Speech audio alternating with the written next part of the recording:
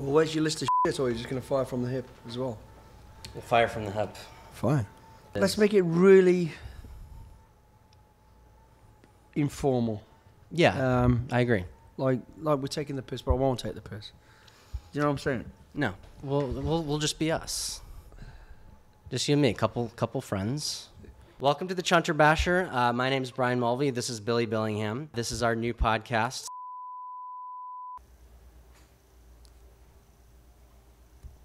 You only recorded 6 seconds. He had one job. One job. The camera, hey, not my fault, the camera's fault. All right, well, at least, hey, you know what? Now we feel more natural. We're in the pocket. We're in the flow. You're f***ed up. I'm going to do the intro again right now. And I've saved the baddest for last, Billy Billingham. Over 20 years as an SAS operator, fighting all over the world. I wanted something different. I wanted to be somebody. It's about going always a little further. You can hardly breathe, your legs are heavy, your arms are heavy. But you can. I never spoke about my military career at all, really, with Mum and Dad. And do you regret that? Yeah. I'm not going to have one more drink with him, one more argument with him. Life's not a rehearsal. Dad had a great life. I want a greater life.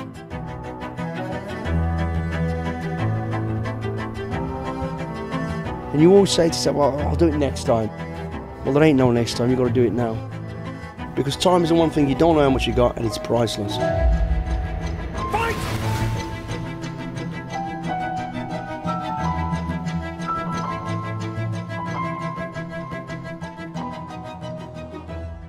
All right, welcome to the maybe temporary name of the podcast. We don't know officially what it's going to be called, but you say it because you can say it better than me. The podcast is called the Chunter Basha. And what does that mean? Right. A Chunter Basha is something in the military, particularly from my days in the SAS of being in the jungle, where you'd set up a position, an all-round defence, and then you'd have an area that you'd come together to socialise. But it was really where you'd come to moan about what was going right, what was going wrong. So if you can picture it in the jungle, it's like a tiki hut style thing.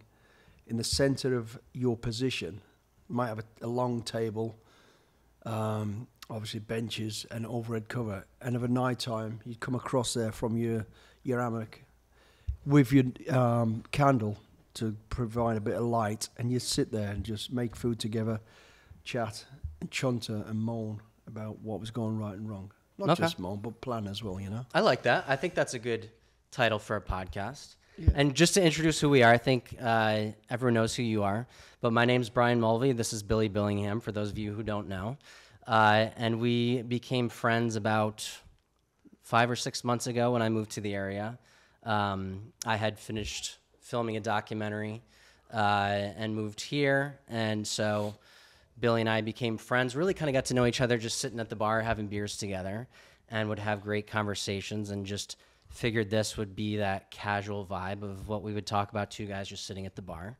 So we kind of want to get into your past in the military, and then your perspective on life, my perspective on life maybe, and we'll just have a chat. So yeah, let's just get that clear. It's not just about what I think, it's about what we think. It's a shared vision on everything from current affairs to the past to whatever it might be. Yeah. So what's a quick backstory about your background for those who are listening that don't know? Grew up in UK in the West Midlands, into a family of 5, a poor family, mum and dad, 2 brothers, 2 sisters. I was a middle child, and being the middle child, and we all know we're wired different. So straight away from a young age, I started to go rogue, get in a lot of trouble, to the extent I had a criminal record at the age of 11 for fighting all sorts of trouble, and then thrown out of school at 13, stabbed at 15, got badly injured in a accident in the workplace at 15, which was illegal, working in a factory, to finding direction through the military, really. But that started even earlier than that, where I found boxing at the age of 9, got taught discipline, respect, and what boxing really meant. So that was really the first step on the ladder to sort of keep me out of trouble. Didn't work completely, of course. And then finally the cadets, which is, about military sort of way of life. And that really opened up my eyes to where I wanted to be and gave me direction to go, once I'd finished school, although I finished at 13, of course, and wanted to join the army at 16, but couldn't, but joined at 17. And then having a crazy, wild career in the airborne division, as you would call it in America, parachute regiment, and then into the special forces, the SAS, and then out of that into a crazy world of bodyguarding for A-list celebrities, to going from one side of a camera to appearing on the other side of the camera, and then coming up to date with today of where we are, or where I am anyway, on a TV program and doing what we do for charity. Yeah. So, and then the TV program, Special Forces, which as we're recording today comes out in 2 days on Monday night. That's the American version, and then there's the British version, which is SAS. Which one does that come out? That comes out on Tuesday night. Oh, so, wow. Back to back. Yeah, we got Monday here, Special Forces World's Toughest Test, Series 2.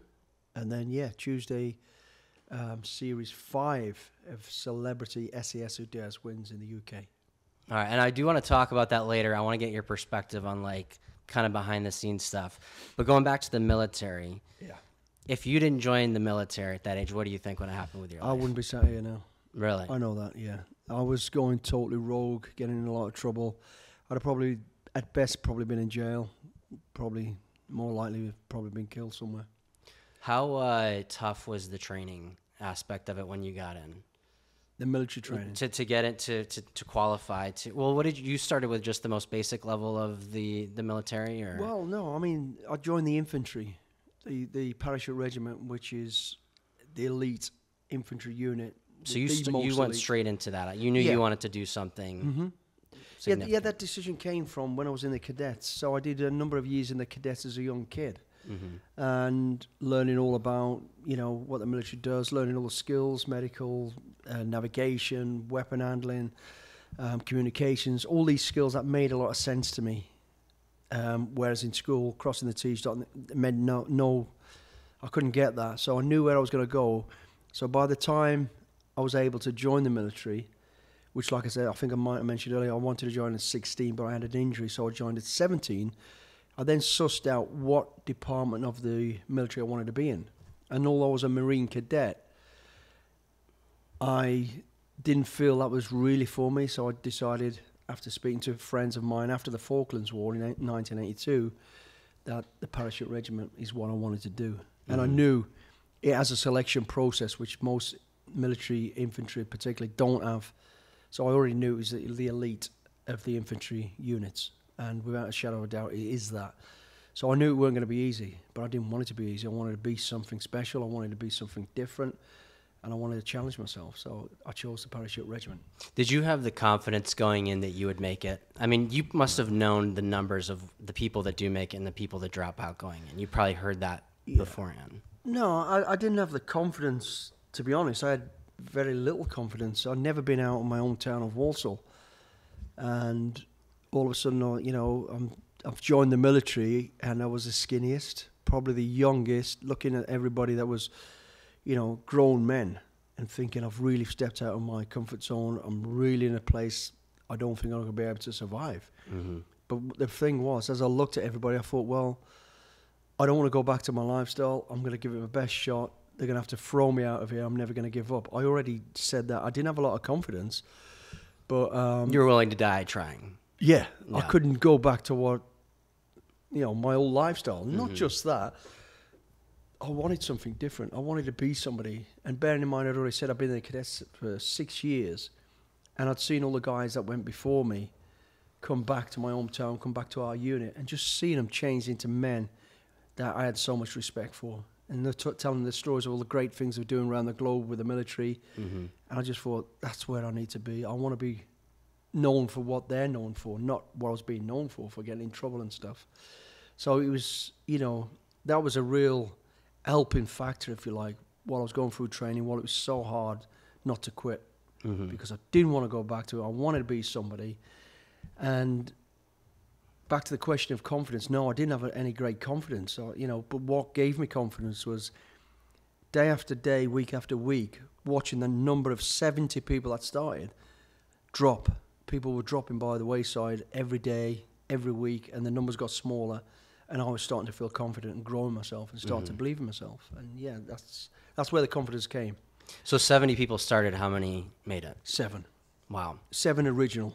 You get back squads join you for the passing out parade in certain phases, which I think is the same in American military, but 7 of us originals that started. And yeah, and I finished as the champion recruit of that platoon, 497 platoon in 1983. But again, looking at that and building confidence and respect and things you just touched on, I remember the guy stood in front of me who, you know, I absolutely, you know, loved for who he was and what he was a guy called Martin Majerison. He's from Tupara. He'd been to the Falklands, he got wounded, shot in the face, in fact. He still had fresh wounds, stood in front of us. And he was just so humble and so real and so, you know, everybody looking at him just went, wow. I had so much respect for him. And to this day, still do. He was just such a great bloke and such a great instructor and such... And again, great lesson learnt right from the word go. He was a leader of knowledge and experience. Not what he'd heard, not what he'd read, what he'd done. Yeah. And that was... that. And I just thought, he's what I want to be. I want to go back to leadership, but I also wanted to ask, with this 70 people in the final 7, do you think if someone was watching from the outside, say it was a show that people got to watch, do you think people would be surprised at the people that made the final 7 and surprised at some of the people that dropped out? Yeah, absolutely. And you know what, Brian, so was I. When you go for a job interview, you know, you naturally do. You look at everybody else and think, wow, he, she looks smarter than me, looks better than me, looks more prepared than me. And it's like a natural thing that people do. Well, you do if you're humble, I guess. And when I went through basic training, every day I looked at everybody else and just kept thinking, they look more mature, they look older, they look stronger, they look better. But like I said, as time went by and people fell by the wayside, I started to grow confidence and believe in myself. And then at the end of it, I think the lesson learned right at the very end was looking around and thinking, and I don't know why we do this, we sometimes think it's about an image, and it's not about an image. It's about what is behind the mind, behind the heart and soul, and what you've got in you. And you could be, you know, the fattest, the thinnest, the tallest, the smallest, it doesn't matter. It's what's in your heart, what's in your belief, and what you really want. What hunger you have for doing something. And that was a lesson I learned right away, because, like I say, from 70 to 7, and, you know, I didn't look the best, I don't believe. I felt inside, still I got a lot to learn, but yeah. So there were a lot of people that you would picture as an SAS soldier in like a movie and stuff that did not make it, and then there's people that you would have never suspected, people that look like they'd be someone in an office job, that are the ones that could make it to become like that final 7 level. Yeah, absolutely. And jumping forward into when you just said there, you know, basically in the Special Forces world, it was exactly that to me. So I guess life is perspectives, right? It's how you've envisaged something, and you all do. You know, you go to, you know, you say, right, there's going to be 5 SAS guys standing in front of you in about 10 minutes. You have this vision, 6'6", V shape, whatever it is, and that's what you expect. And then all of a sudden, these people stood in front, and you're like, who are they? What are they? But that is the beauty again of the military and the Special Forces, particularly, is it's not about an image. It's about what is deep in your soul and behind your mind. And are you the type of person who can do, when you're out of your comfort zone, things that other people can't do? Going back to leadership, you told me an interesting story, and I want you to tell it again for the audience. The leader that you had who was in charge of was it your platoon or your regiment, that you never would have suspected was the guy he was? Yeah, I mean, there's a lot of those occasions. Again, it's never what you expect. But I remember that I think the story you talked about is when I'd only been in the regiment a very short period of time, and this old guy walks in, and I looked around and I thought, who is this old guy? He's the guy who's going to empty the bins or something. And then somebody tells me, he walks in, he's got a roll-up cigarette, and he's smoking. He's got a bit of scraggy beard. He looks like Catweasel. And I'm thinking, who is that guy? And then somebody says to me, oh, no, that's the Sergeant Major. He's the boss. I was like, what? But then the guy sat down and he was like, he looked around the table. I'm the newest kid there. And he goes, right, we've got this job we've got to do. Planning for it, we've got to move quickly. And he said to me, he looked down the table and he goes, who are you? And I introduced myself. He goes, okay. And then he goes, in front of everybody in the squadron at the time, and he went, how are we going to do this job? Straight to me, and I was like, holy shit. How old were you at this point? I was about 23, 24. But it's not that. I mean, I'm new to the SAS, and these people have been around a long time, and he's asking me. But again, the beauty of that was, and the beauty of the SAS, everybody's involved. Just because you've done X amount of missions and operations, it doesn't mean you have all the answers. And that is why I always say the regiment is so successful, is because we always go right from the haulers to the news. Who's got an idea of how to do this? Because every operation you do, and any military guy will tell you this, there is really no template. Every situation you do, you plan for, you give your orders, your rehearsals if you've got time, and it always changes. It's always something different will happen. It's always something surreal's going to happen. And in the regiment, like I say, so we throw the pot open to everybody. Everybody puts their little bits in like I did. And then, you know, the boss, as he was, this old guy with the rollie and the scraggy beard, takes over and goes, right, okay, bang, this. And it's like watching a jigsaw being put together. All these guys will be going, right, you know, fuel, helicopters, weaponry, political status. It's all being put together, and you're just watching this and you think, wow. And I remember again, at that key point, looking and going, wow, that's leadership right there. He doesn't have to stand up and tell me he's the boss. We now get it, he is the boss. But what he is good at as well is utilising strengths and weaknesses around that table. To be a leader and be a good leader, you've got to have a team. Yeah. And to have a good team. And that was a great lesson right from the word go. Not about image. It was all about knowledge and experience. And there ain't no substitute for that.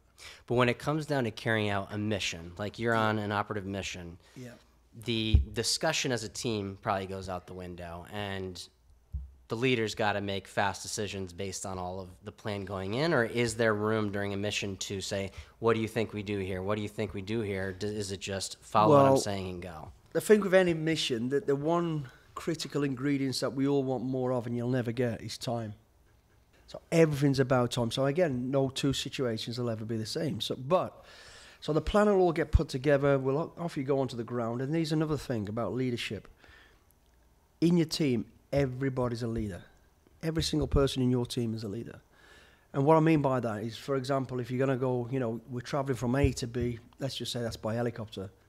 So the helicopter pilot's the leader to start that mission.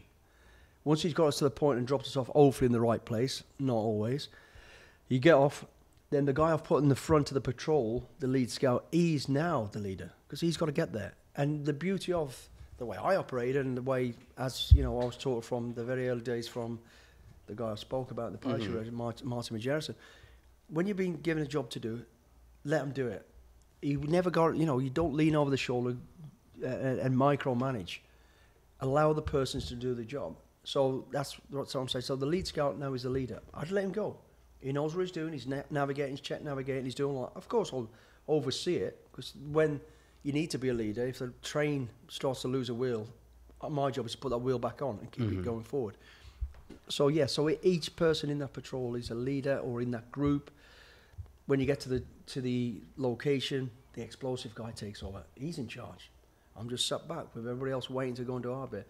When you get into the building, or whatever it might be, then when it comes to wrapping it all up, then that's when I step up, or whoever the leader is. In this case, if it was me, I step up and take control of the rest of it, to polish it and finish it all off. Or as a leader, this is where you earn your money. When things start to go a little bit wayward and go off track, you're there then to earn your money and go bang, stop, rebalance, regroup, recheck, go again. And that, again, in a nutshell, that's leadership. And that was leadership I'd learned from the start all the way through. And that was the type of leader I believe I would. And the other thing about leadership is, you know and I know, you know, particularly in like the commercial world, people will choose friends over people with the experience and the knowledge. Yeah. And that's crazy. That's wrong. And it's you know, it's doomed for failure at some point. In the regiment, learned from the military, parachute and the SAS, not everybody's suited to every job, and every operation is different. So to be left out ain't a nice feeling, but you've got to accept, hang on a minute, I ain't the sort of person who wants to sit there for 12 hours and watch somebody. I'm probably the person who wants to come through the window and do the last bit. So you've got to be prepared to be left out. And as a leader, you've got to be prepared to tell you're not on this operation, and not worry about, oh, we're going to lose a bit of friendship, or you're going to get a bit pissed off with me. That's the way it is. Yeah. So it's about being a good leader, is choosing the right people with the right credentials who can do the job, not people that you like. Well, and the stakes are too high, especially in what you do. Well, I mean, ultimately in what you do versus other things, because you're talking about if you choose the wrong person, you're putting everyone's life at stake. Yeah, that's true, but I mean, of course it relates to everything else, but ultimately where you are, that's where the stakes are the most. Because you're dealing with people's lives. Yeah. You know, you're going to fail the mission, probably get yourself killed, get somebody else killed, get a lot more people killed. And also what we never talk about is indirectly, that task you're going in generally is to, you know, change a course or direction for whatever, for, you know, away from evil, to save hundreds of thousands of lives indirectly. By screwing that up, that's what you've just done. You've just allowed a lot of people to suffer or die. My question, I want to kind of transition to fear. Yeah. What, like with joining the cadets and then going into the SAS training, what was the first moment where it became real and you were actually on a mission? I'll tell you where it became real was finishing training, going to Belize. You know, there's a lot of things there. When you talk about fear, it was fear. It was being worried. It was going to, I'm joining a bunch of people I don't really know. They'd all just come back from the Falklands War, so they've all been tested and been to war.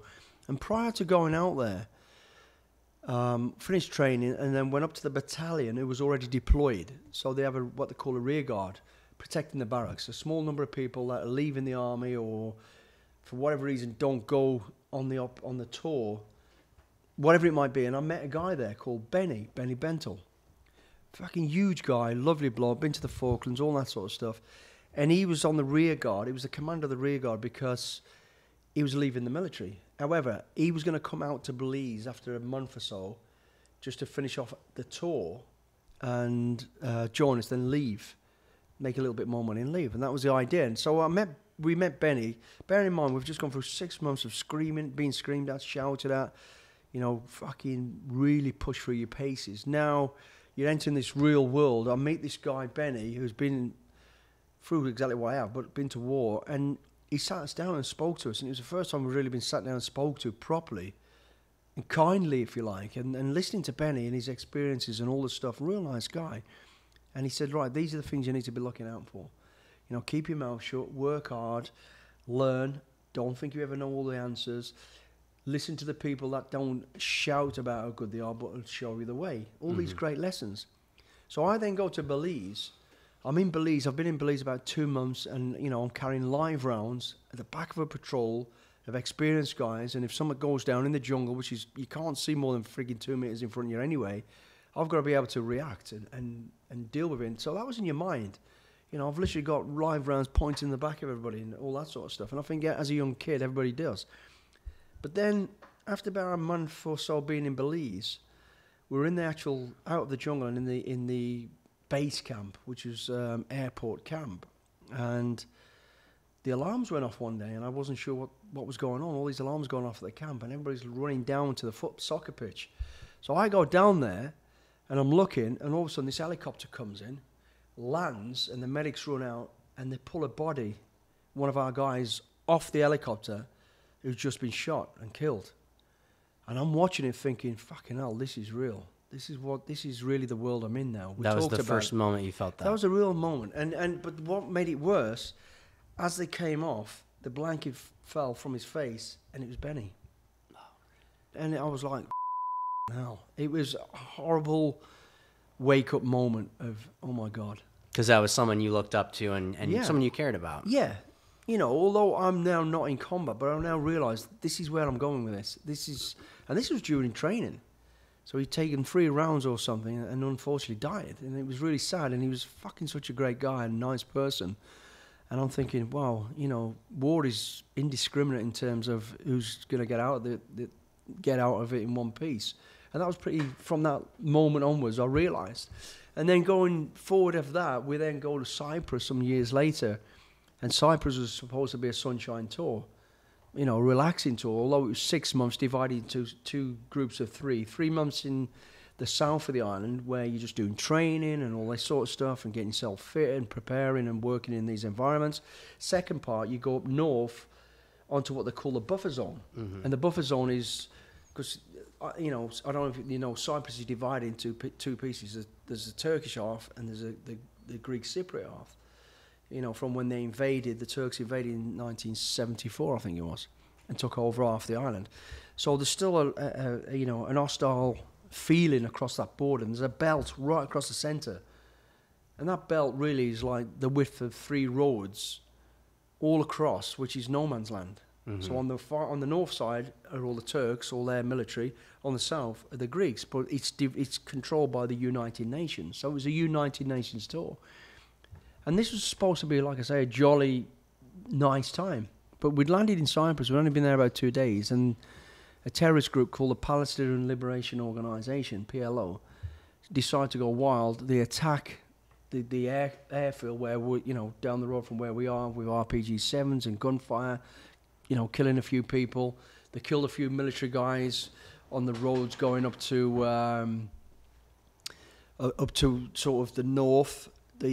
So there's all these little terrorist attacks going on. People have been kidnapped, and so it all went wild. So then, I've now done 3 or 4 years in the military. I'm actually now in charge of 4 people.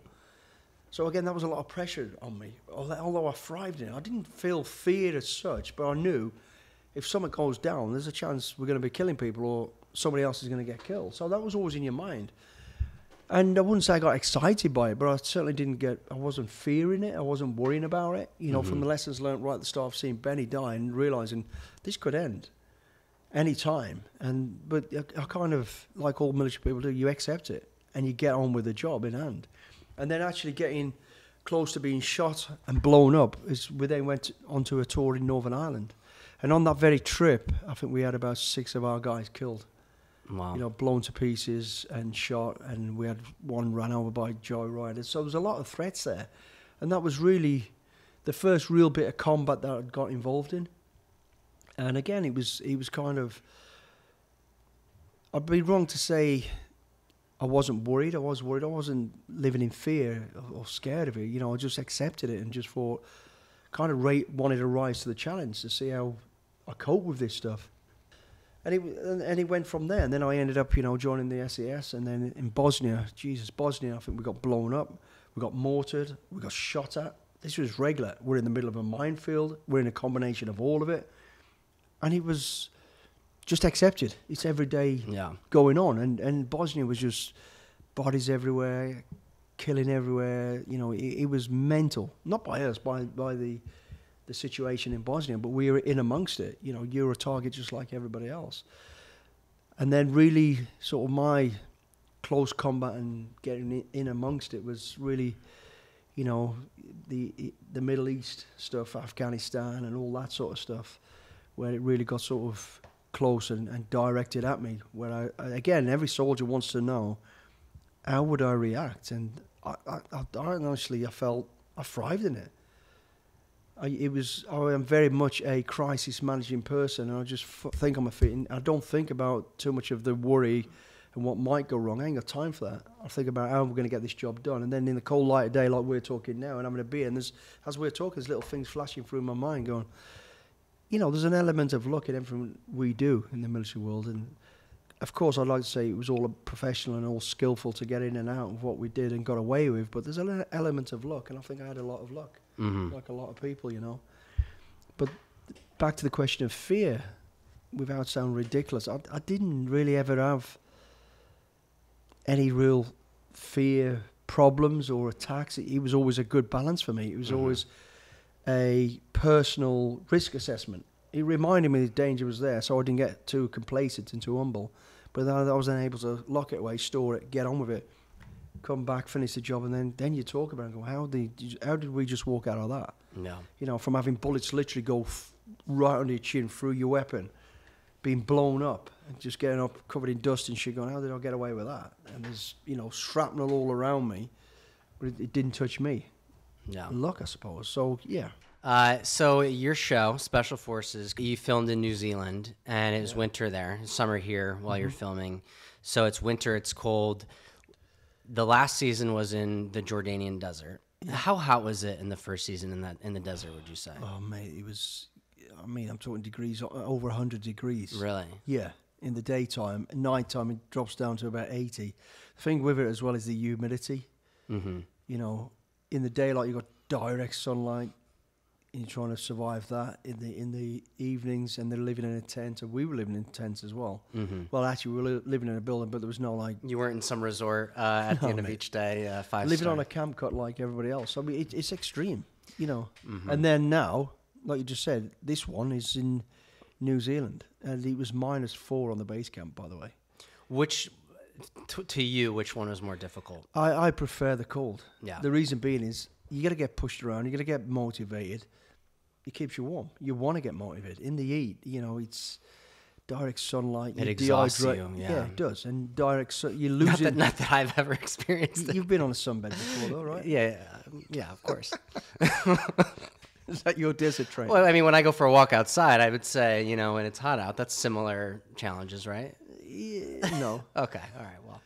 Yeah, so, every environment's got its challenges, and everybody's, horses for courses. Some people like the hot, some people like the cold. But even if you like the hot or you like the cold, it's just what you're doing there is just something you're not going to be used to. It's horrendous.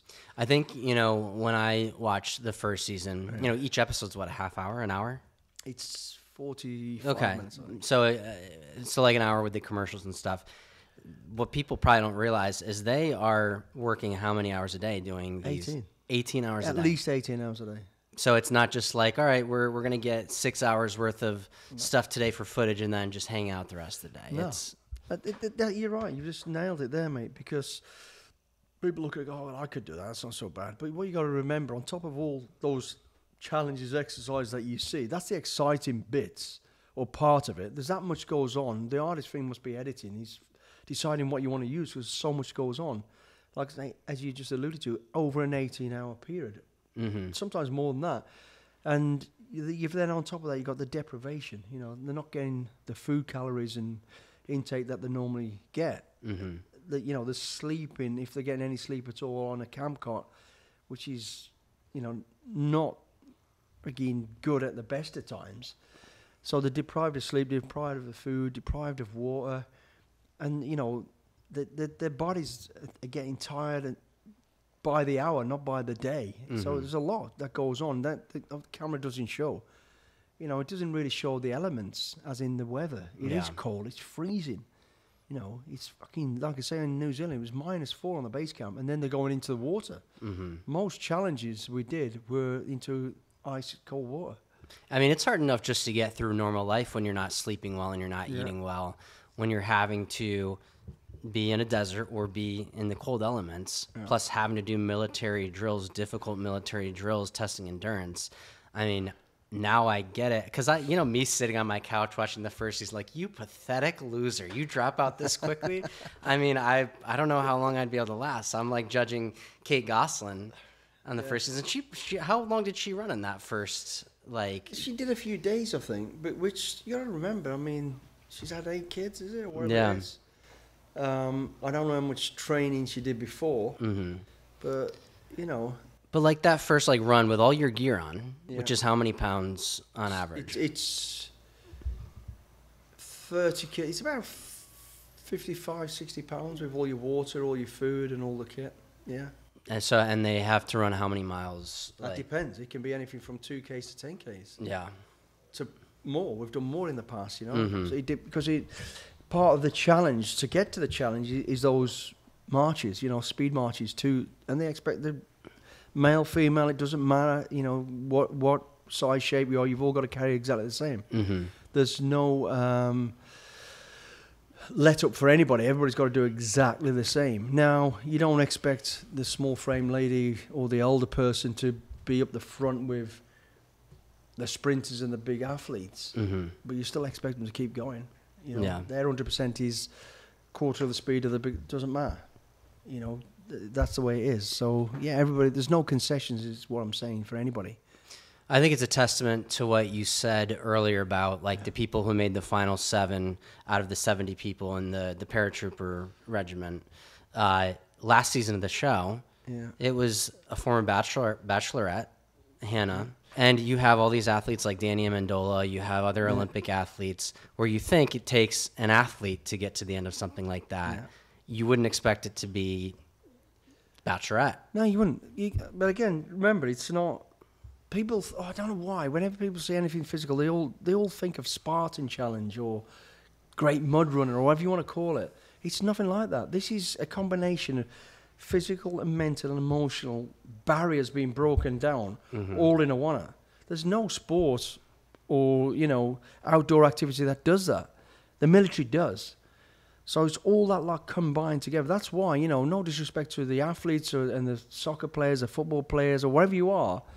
It's about your mindset and your resilience. You got to remember, these athletes are amazing athletes, but it's one-dimensional. You know, you're trained to be on a track and sprint, eating the right food, getting the right sleep, in the right conditions.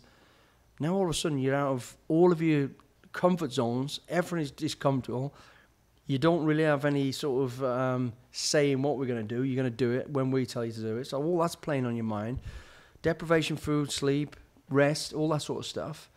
And cold, wet, and doing stuff that a bit of it you might have done before, but then everything around it, you've got to now throw into that pot. So it just shows, which is, when people talk about, oh, well, what's the relevance to the special forces in this show that you do? The relevance is the ethos. You know, firstly, the locations we go. We go, as you've alluded to, we do the desert, we do the snow and ice, we do, you know, European-type plains. We use every environment. Just like the regiment does, because that will tell you a lot about people. Secondly, it's about the character, the person, you know, how they're going to react with all these deprived of sleep, deprived of food, pushed to the limits, because that's what the regiment is about. It's not, we're not looking for super fit, the fittest, the hardest, the whatever, the fastest. We're looking for you as an individual, and that's what the show does. So they're the relevancies to the SAS or the Special Forces. You know, the character of the person, because that's what you're looking for in Special Forces. Operating in a different environment, being out of your comfort zone and getting comfortable with being uncomfortable, and then finding a way, thinking outside the box and not giving up. You don't have to be a professional boxer, a sprinter, an NFL player to have all those ingredients. A bachelorette's done it. Yeah. It's about the individual, it's about that character, and you don't know what that character's got, and they don't know what they've got until they peel back. And how they perform under pressure. Yeah. Put in pressure situations. I know you kind of laugh and go, yeah, I'll sit on the sofa and go, oh, but you probably do better than you think. If that is in gear, you'd be surprised. Because like I say, what people don't realise about the show is this as well. It's very much an individual journey. If you were part of that group there, we're not looking at you like we'd be looking at Dwight Howard. You know, we're expecting Dwight Howard to be sprinting way above what you're doing. But we'll push him beyond what he's done. So there's his 100% test. Your test is to keep along the same journey and go to your limit. Do you understand what I'm saying? I understand. So it's very much an individual thing. And there's no shame in leaving early. You know, it's great. Everybody wants to get to the end. Of course you do. It's no big deal if you don't, because you've gone... I don't care who you are. We will push you through a barrier that you've never been through, and you will leave, you know, amazing yourself that, wow, I did that. How did I get that? But you've done it, because you can do it. And you leave a better version of who you are. And it's surprising. There are a number of things people, the contestants, if you like, get from it as, firstly, their camaraderie, just like the military, very much like the military. Those people on that show will become friends forever now. They really will. And they'll pick up, you know, where they left off in the desert 3 years ago, 4 years ago, whatever it is. They'll have a laugh and a joke, they'll remember things, and they've got a common bond. They're all in this boat being pushed to their limits, and they'll never forget that. That's exactly like the military as well. You know, and the other thing that they learn from it, there's many things, but the other thing that is very clear is they learn what's important to them. Yeah. And it ain't status, it ain't materials, it's actually your health, your friends, your loved ones, and simplicity. Do you know what I mean? And also knowing that you can't control what you can't control. So just accept it, feel the darkness, and push through it. And you really get to walk away with all those skills. One thing that I really was like an aha moment for me in the first season was your confrontation with Danny Amendola. Yeah. And then I think Foxy said, like, there is no place for you to talk back or you to get into an argument or be, you know, arrogant or selfish or whatever in a battle, because you could get people killed if you don't follow direct orders. And then they were all having this conflict in the tent afterwards. And this is from season 1, so it's not like a spoiler. I mean, but what I think Mike Piazza and then even Rudy was saying, they're breaking us down into nothing. I think he even said break us down into pieces of shit. Yeah. And then they're taking our brain out and putting in special ops material. What do you have to say about that? I mean, that was a bit of a wild statement, taking out our brains. Listen, okay. the military are thinking people. Yeah. You follow orders, but you follow orders, but you're also allowed to think about what you're doing and have an opinion and a say about what you're doing. You know, so the thing about it is, you can't explain on a course like that why things are happening. And what really gets to the bottom of people is sitting around and waiting, not knowing the answer to everything, not being able to do what they want when they want. That's military style. That's what we're putting you through. That shows your real test of character. Yeah. And that's what, you know, led to that sort of argument and that downfall with Danny. But you've got to remember, it's all based on experience. On an SAS operations, I've sat there for days, weeks, months for what we call 1 minute of glory, for the target to appear in that 1 minute bracket for it to happen. We've sat there, you know, in boiling heat, freezing cold, waiting for that moment. And that's when there's discipline and respect. The discipline to stay focused, wait your moment, because when that moment comes, and then be able to spark 100%, full on, and make that happen. So you're pushing all that into a 10, 12-day course for these people. And, of course, they've never been put in a position like that. They're used to having things when they want it, you know, an Amazon moment. I want it now, and I want it here, now. And they get it. And then all of a sudden you're into the military world, which is hurry up and wait, stay focused, stay ready, stay alert. And that's hard when, you know, you're not able to train properly, you're not able to eat properly. But that's what you have to do. So all that is combined based on all our experience, but we ain't even got time to sit them down and explain that. We tell them at the start, you know, everything is done for a purpose, everything is done for a reason, and it is. That's not just words, that's actually it. It's the way it is. The sitting around and waiting, the riding in an uncomfortable vehicle is all part of it, because it riles people up, it shows their character. Goes straight back to get comfortable with being uncomfortable. Yeah. And that's everything, from traveling, what you're wearing, what you're eating, how you're acting, how you're being spoke to. That's what it is. You've come for that experience, because that experience will peel you back to your raw self and let you learn a lot about yourself. And I think if you asked everybody who's been on the show, regardless of where they got to, their experience, it's unique to everybody, but they'll all say they really got a lot from it. Yeah. I have not heard one person on every one of the shows I've done in UK, Australia, or US have said they've had a bad experience. They might not have come across as, we all want to come across as an hero, and whoa, but there's reality. That's what you come to see. That's who you are. And you know what? Go back and build on it. And they do. How many years have you been retired from the SAS? Not trying to age you here, I'm sorry, but... Good question, mate. I always count 27 years of service, but then I stayed on what they called I-Readiness Reserves. We call it back in the... It was LDET. So officially, I joined the Army in 1983, and I left. My official leaving date was December 2015. So how much? So that's over 30 odd years, 34, 5 years. So doing the show again, SAS and Special Forces, how much joy did the show bring you, being able to go back and do that type of stuff again? Like, how much do you enjoy it? I love it, mate. As I've said to you many times over a beer, it's the beauty of the show is there's no script. It's not like anything else on TV. There's no script, there's no rehearsals, there's no retakes. It's a course.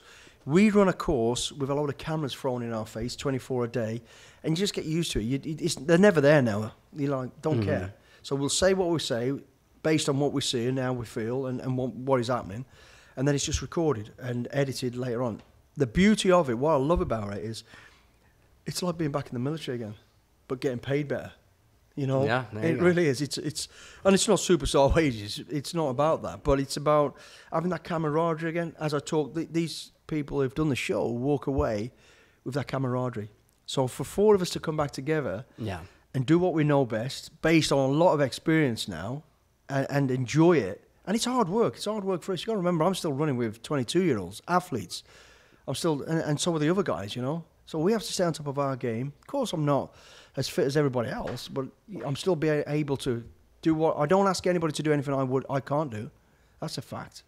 You know, but again, coming together it's like being back in the military. We have such banter. I wish they'd do something off. I would love to see your guys' tent. Oh mate, I don't know why they don't show that. Honest to God, you would love it. Some of it's dark. Military humor's dark. Oh yeah, I mean I know your humor. Yeah. Well, you know what I'm talking about. So imagine that times 4. Yeah. And the beauty of it, again, you've got American sense of humour, British sense of humour, and the military humour is very, very much the same. It's just the throwaway lines, and it's hilarious. Yeah. You know, if you could do a little thing behind the scenes, it would be hilarious. It would have to be X-rated, but it'd be funny. I will say you are very good. You have very quick comebacks. I mean, I always thought I was witty. You're a match for me, and I think you have decades of training of being. Because I'll throw like an insult your way, and then you'll come back with something 10 times funnier and 10 times worse, and I'm just like, I'm like stunned. That's based on experience, and I think most of it's been thrown at me over 30 odd years. I'm a little jealous of it. Yeah, nah. But I hit you with some good zingers every once in a while. Yeah, you've caught me with the odd left hook. and that's what future episodes of this podcast will be. Yeah. Is once we kind of get into the rhythm, we'll start insulting each other more probably. There can be only one. Exactly. Yeah. All right. Well, should we wrap that up and have that be our first episode of the Chunter Basha? Yeah.